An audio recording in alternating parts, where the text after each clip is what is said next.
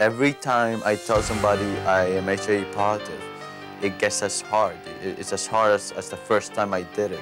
Pedro Zamora represented a lot for me. He was an openly gay Latino man on television, and it made me feel a little less lonely. Beyond that, he was so willing to be vulnerable and honest in the face of so many obstacles. I have AIDS. To speak so freely and openly about his own HIV status was important for our community to really educate us and bring awareness to the issue.